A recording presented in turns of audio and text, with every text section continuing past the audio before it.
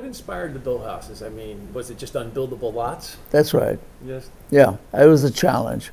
A man named Ronald Buck knew my work, and he said, I have a whole series of lots I bought, and they're unbuildable. And he says, what can you do with them? They were, I think they were 25 feet wide. Mm-hmm.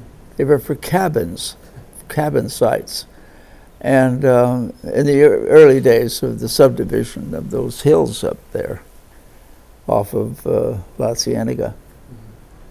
Mm-hmm.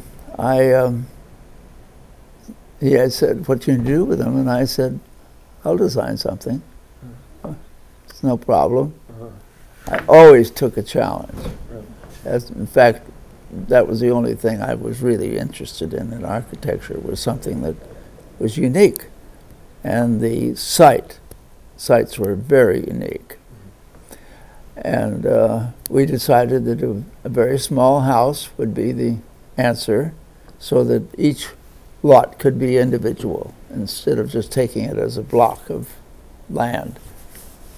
And I really enjoyed that project, and I got myself a crew of Norwegian shipbuilders that had just come over here and wanted to establish themselves as a crew, and they had built what was called in Sweden and Norway staff churches, and those were the carved wood, old-style churches. Very interesting looking. I can't describe them because nobody knows what it is unless you're a Norwegian or a Swede. And anyway, they loved the whole idea of raising the beams and working with hand axes.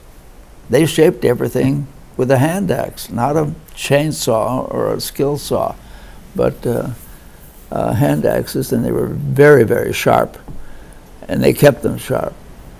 And they did a good job.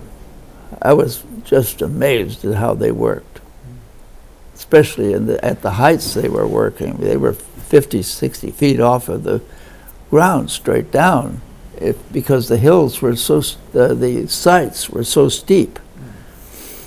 And to facilitate the building of the foundations, I designed them so they sat on one foundation.